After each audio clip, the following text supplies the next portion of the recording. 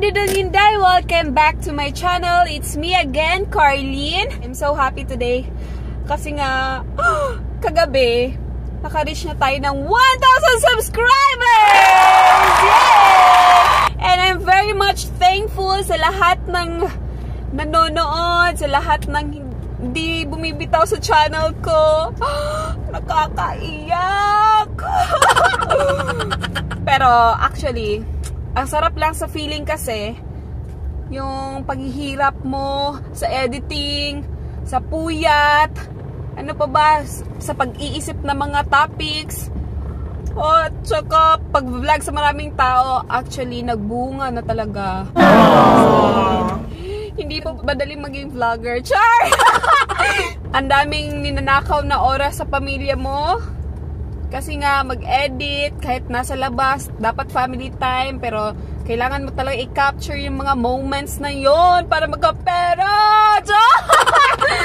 Para lang meron tayong mali na tayo. Actually, gusto ko lang mali yung mga viewers ko at the same time, magkapera! And tonight pala, meron tayong papasyalan. Kakain tayo sa isang restaurant na sikat dito sa Davao City. And tikman natin, magbibigay ako ng review, honest review sa restaurant nila at sa pagkain nila. So I'm with my baby Shania and Taddy. Actually, madilim-dilim na, kaya pagtyagaan nyo na lang itong video ko. Okay, see you! Bye! Dito na tayo sa Real Confection Restaurant.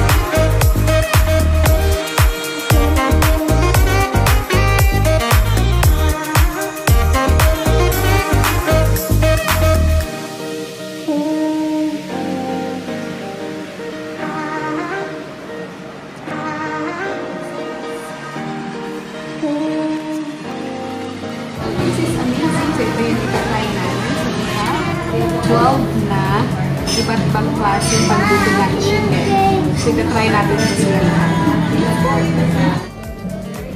So, we have a lot of varieties na pagluto sa...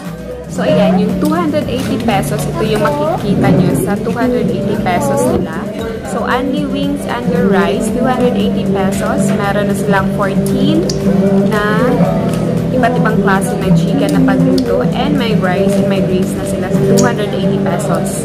So, tikman natin yung lasa ng mga chickens nila. So, let's go. Magkamay na tayo.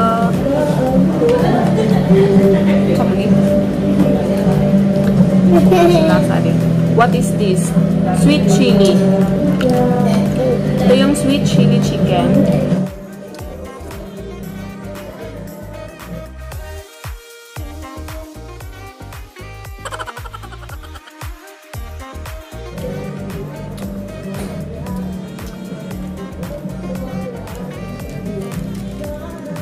Actually, ang lasa niya is sweet.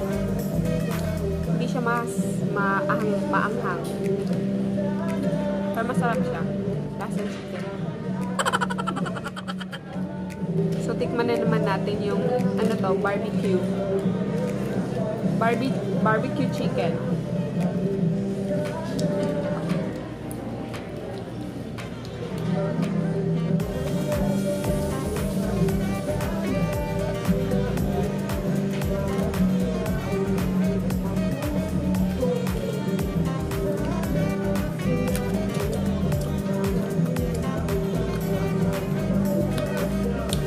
Tamis-tamis, sakto ang lasa, swak, masarap. So, this is the blue cheese. Tingnan natin.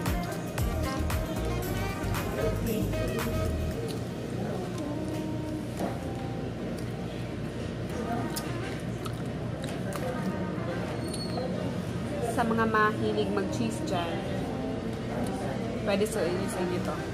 Swak sa inyo. Pero hindi ako mahilig sa cheese. So, okay lang. Kaya lang yung lasa.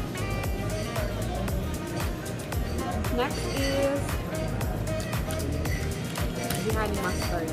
Ay, sorry. Garlic parmesan. Let's try it.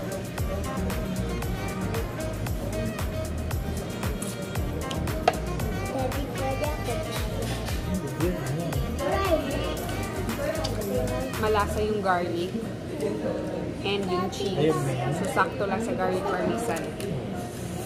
And, try natin itong adobo. Ano to? Classic adobo nila na chicken. Ang dami nito ah. Let's try. Ang dami ko ng chicken sa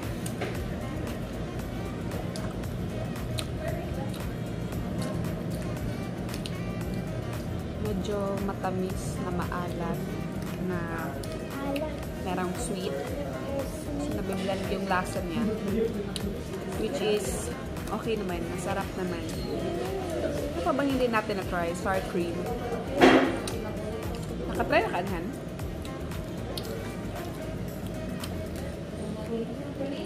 Oh my God. Last na to. Sour cream. Let's try.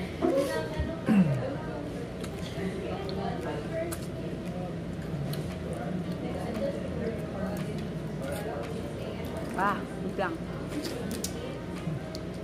Hindi ko alam kung ay parang honey mustard yata ito. Honey mustard. Kasi malasa yung mustard kasi at saka yung honey nito-blend. So far, ay, meron pa akong hindi na-try. Yung spicy Korean sauce. This is spicy. Hindi ko alam.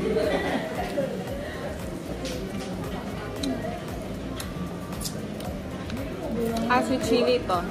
This is the sweet chili. Bet. Nasarap. So far, bet na bet ko ang sweet chili nila. Ano pa ba? Basta, marami akong bet dito. So, yan. So, kakain muna kami. Tapos na ako mag-review. So, yun lang. Masarap overall.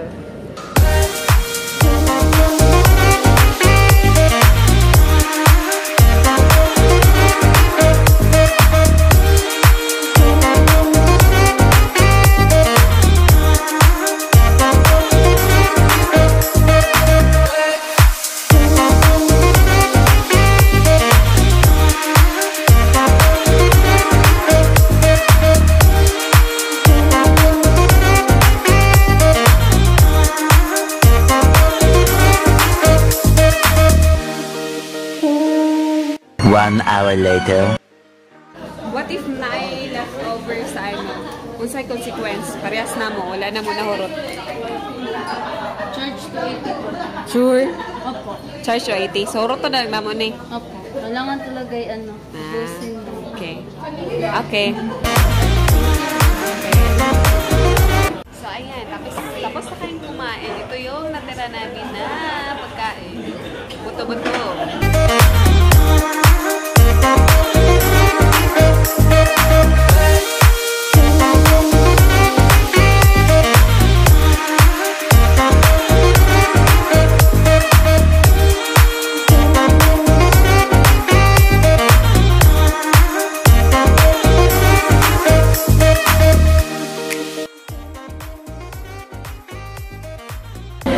So,